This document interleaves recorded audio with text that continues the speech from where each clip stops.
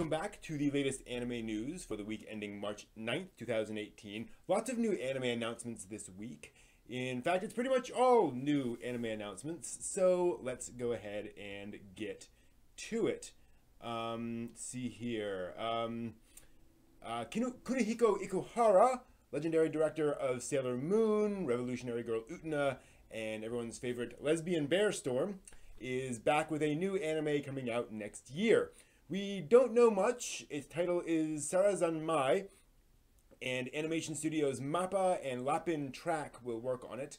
MAPPA also worked on Yuri on Ice and In This Corner of the World, while Lapin Track worked on Ikuhara's prior work, the previously mentioned Yurikuma Arashi or Lesbian Bear Storm.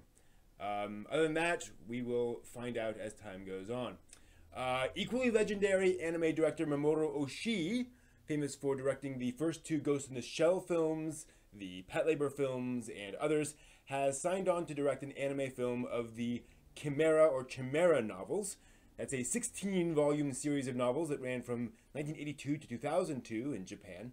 The story apparently focuses on a normal high school student who keeps dreaming about an insect eating him from the inside out. Ew. He then encounters an elite student who, well, presumably they either fight or become best buddies against some cosmic threat. Or both. No news on a release date for that, but it's presumably years away, right? Don't know much beyond that. Let's see here. Speaking of long wait times, Fuji TV announced an anime series coming out next January called Revisions.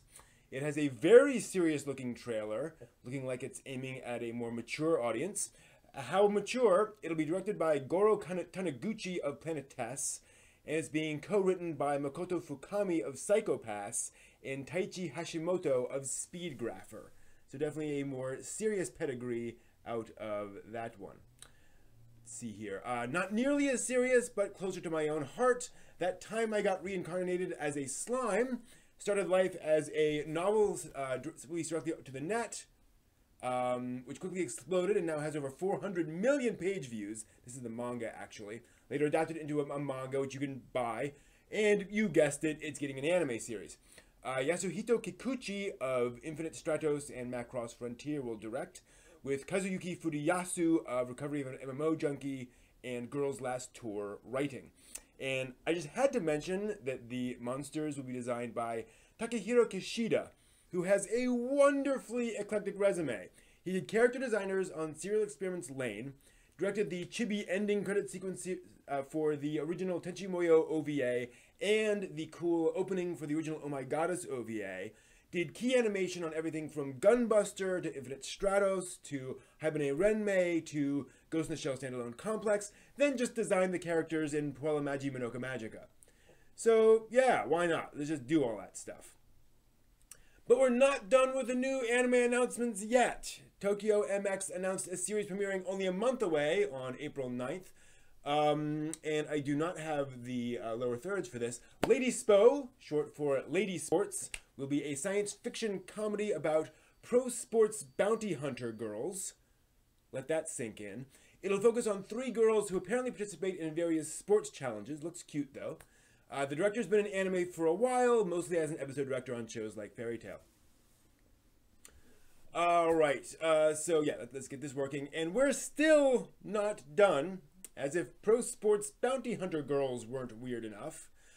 Fuji TV announced a new anime series coming in October. Ready for this? It's an anime adaptation of Ingress, the Android augmented reality app.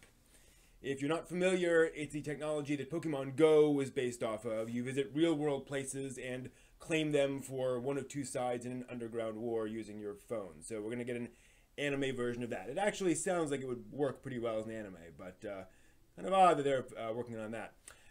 Anyway, let's finish off with a fun little tease. It's not unreasonable to pay attention to Masashi Kishimoto. He created Naruto, after all. After finishing up the Naruto manga, he started working on a science fiction story for Shonen Jump. The big question was this: would it be a standalone work or a long-running work? Well, Jump's editor-in-chief confirmed today, or this week, that this will be a serialized story, not a one-shot. So yes, Kishimoto's new work will be science fiction, and it will almost certainly see an anime adaptation one day. Will it be Kid Ninjas in space? Probably not, but actually that'd be pretty cool, right? Yeah. Okay, that's all the anime news that I can fit into this video. Thank you for watching, and I will see you next week.